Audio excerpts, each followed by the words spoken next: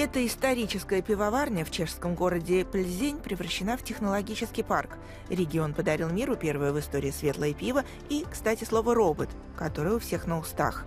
Сегодня же здесь внедряют инновации в рамках европейского проекта TechTower. We develop talents and inspire to businesses.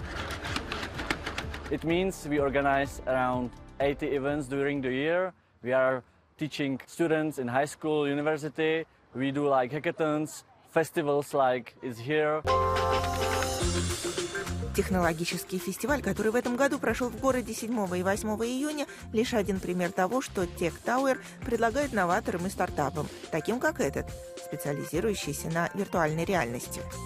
TechTower nám vlastně připravil podmínky, které jsou nejlepší pro náš biznis. A to nejenom z pohledu místních podmínek, že tu máme výborný kanceláře, zázemí, všechno, ale i napojení města na univerzitu, na další státní organizace a firmy. Klienti v současné době chodí za náma a ne my za nima, což nám ušetří i spoustu času, peněz. Бюджет проекта TechTower без малого 26 миллионов евро, около 7 миллионов выделены по линии европейской политики сплочения. На 10 тысячах квадратных метрах хаба рядом с многофункциональным залом, где проходят мероприятия, расположились офисы, коворкинг-пространства и другие объекты.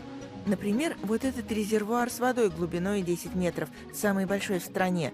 Тут спасатели могут испытывать свое оборудование, например, водный дрон. Samozřejmě předtím, než tady byla tahle nádrž, tak v podstatě tohle nešlo v našich podmínkách nikde trénovat, protože nejhlubší bazén je jenom plavecký, klasický 50-metrový bazén, kde je hloubka 2 metry a tam se prostě tohleto nacvičovat nedá.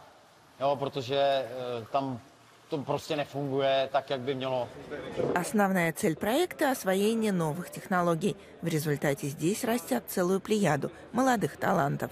We have here some hackers from national team of Czech Republic. We have here some guys who build their own hydrogen small car. I'm proud of the guys who work with the Spot. Spot – название двух роботов компании Boston Dynamics. Город купил их для студентов, для учебы, тренировки, экспериментов.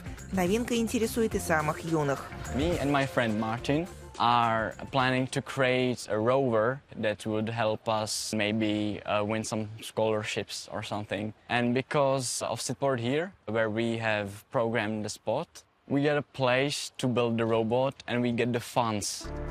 От пивоварни до программирования роботов Пльзень смотрит в будущее, не забывая о прошлом.